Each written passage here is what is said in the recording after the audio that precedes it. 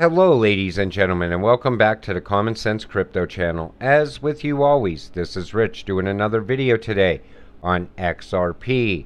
But before I get started, please click the like and subscribe button as it helps this channel grow very quickly. So I hope you're all having a wonderful Sunday wherever you are in this great world. We're going to talk about what's going to lead up to XRP being adopted globally and for its true use case, on-demand liquidity. So let's go. What is a liquidity crisis? For the economy as a whole, liquidity crisis means the two primary sources of liquidity, either cash from banks or commercial paper from the interbank market, was severely reduced and stopped working. In a liquidity crisis, banks stop making loans. This is called freezing. Now, how many times have you heard, well, the banks aren't lending right now? You know, the banks don't want to give loans right now. We hear that all the time. And because so many companies rely on these loans to meet short-term obligations, it can cause significant run-on issues. During a crisis, even liquid stocks or assets are no longer liquid because customers are suddenly concerned about the bank's ability to meet its long-term obligations. They start to withdraw their deposits simultaneously. This is called a bank run.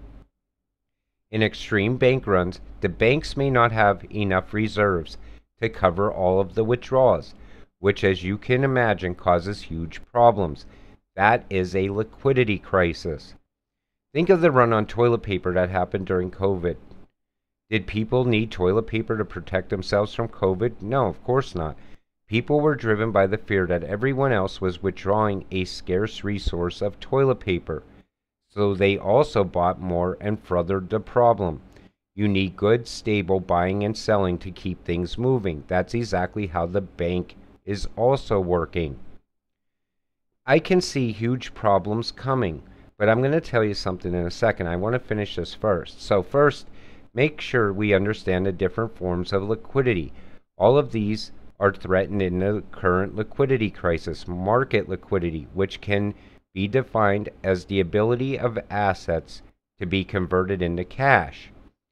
Funding liquidity, which describes companies' ability to obtain external funding by borrowing or loans. Accounting liquidity, which describes the health of a company's balance sheet, the company's cash or cash-like assets in comparison to its liabilities.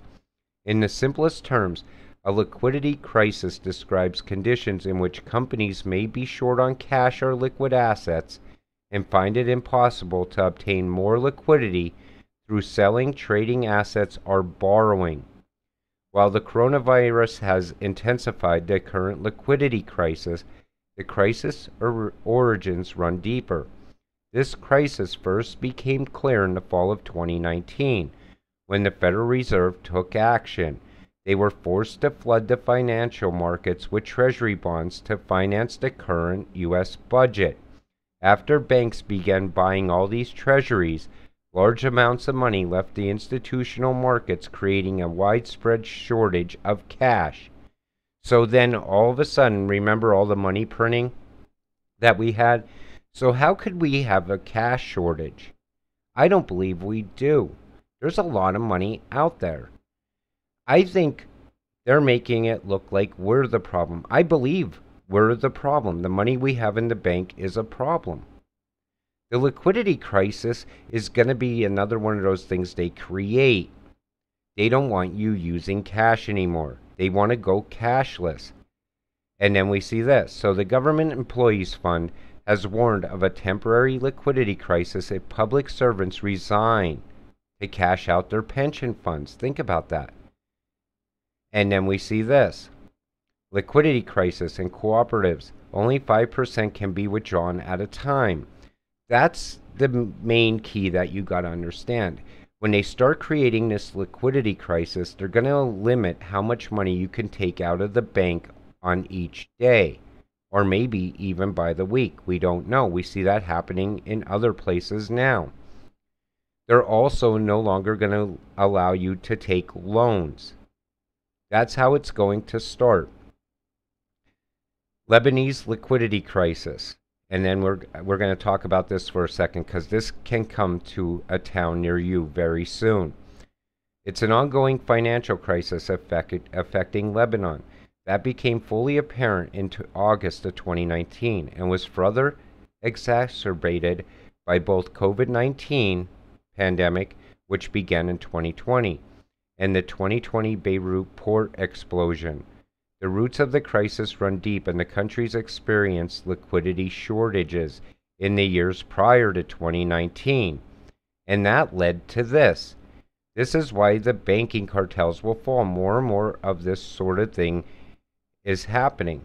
Banks need to remember their customers are people, not numbers. This is where the guy tried to take his own money from the bank, and they wouldn't allow him to.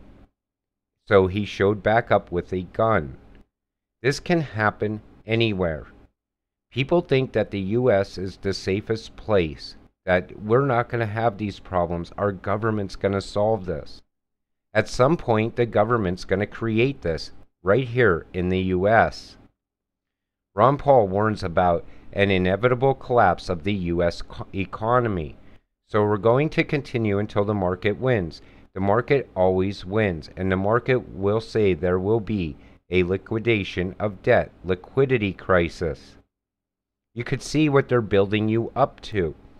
How many times now have you heard liquidity? It's everywhere. You keep hearing it. It's one of those words they want to get you used to. Then you let your guard down.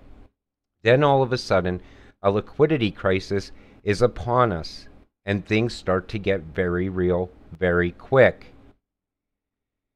There was almost a liquidity crisis in 2018, meaning not enough cash going around to pay everyone's bills. Basically, we almost had another '08 financial crisis, but the Fed stepped in just in time to save the market before stocks and the economy even noticed. So this crisis has been looming for a while now. In '08, remember the housing crisis? That's also coming. You can't spike up the way we spiked up in the prices of houses without the prices coming back down. People that bought houses because they were told by realtors and everyone else, there's a housing shortage. If you want to buy a house, now's the time to do it. They want to get you in that house at the highest possible price they could. But now we're starting to see signs of that coming also. All going in line with the plan. The UK government were testing cashless CBDCs years ago, and will be launching that way before the Chancellor indicated recently, should the right liquidity crisis present itself. That's what's coming. They're warning you that this is coming. We're seeing it pop up here, there, all over the world. China is having a very rough time right now. So the dollar and ICE signifies a liquidity crisis. There is an emerging global liquidity crisis occurring right now. Our market crash. XRP is the solution. The case is irrelevant. A tool to shake retail out, and will still be ongoing while this crisis unfolds. At some point, we're going to see that unfold all over the world at the same exact time. That's when you will understand a true liquidity crisis. The good thing is, you're an XRP holder. This is what you already know is coming. You need to prepare yourself for it. It's going to happen.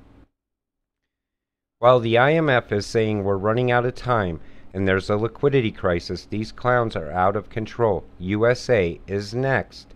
I think that's very true. I believe this is coming to every small town and city across the United States.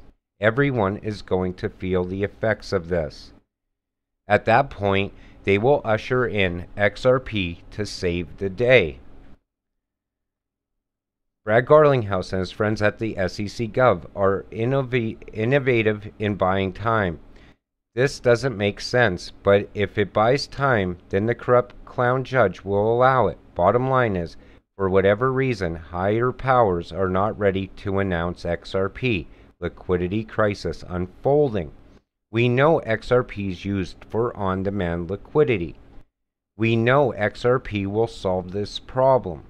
I believe the SEC lawsuit has been holding us back.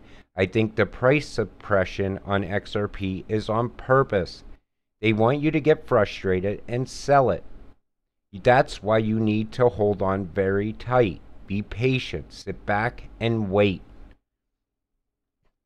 The new payment UBI system is coming faster than you think, with global instability on a rise and a liquidity crisis among us. We know XRP was meant to solve that issue. What we are watching is a game play out, a game of control. XRP, utility for the new global economy. Listen, this is going to get very rough, very fast, at some point. I believe everything that we're seeing right now around the entire world is all leading up to this. They're getting us prepared for it slowly by surely. The good thing is, at some point you will get very rich off of your XRP. People will call it a stable coin pegged to $1. Don't believe it. XRP, we know, has to be a high price to move all the money. Everybody will try to shake you out somehow, some way. You gotta also be very safe right now. Don't fall into scams. They're all over. At some point, we're going to see this whole thing turn around for XRP. Prices are going to start moving upward. When they do, that's when you know things are about to really get crazy out there. With that said, I'm going to wrap up today's video. I want to thank you all for watching. We'll see you in the next one. Have a great night.